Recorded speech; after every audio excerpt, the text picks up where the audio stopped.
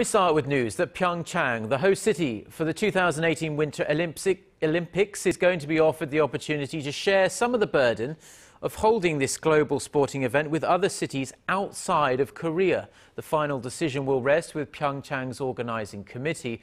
The International Olympic Committee's move is part of reforms aimed at cutting the costs for host cities. Song Ji-son reports.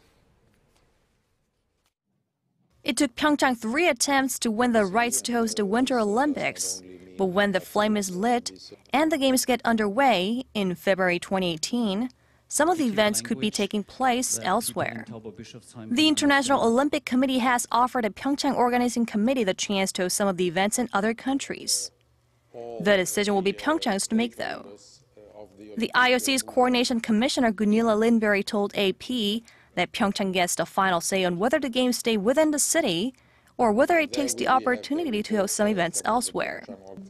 These proposals are part of the IOC President Thomas Bach's package of reforms dubbed Agenda 2020.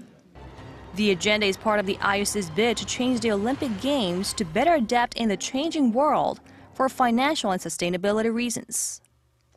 According to the IOC, hosting sledding events in pre-existing venues would save PyeongChang $120 million in construction costs and up to $5 million a year in maintenance.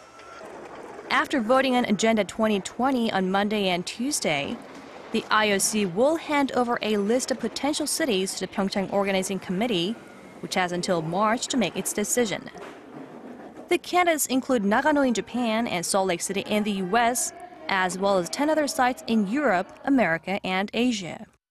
PyeongChang organizers are set to be looking at all available options, but say long-term plans have been drawn up for the venues and construction has already begun.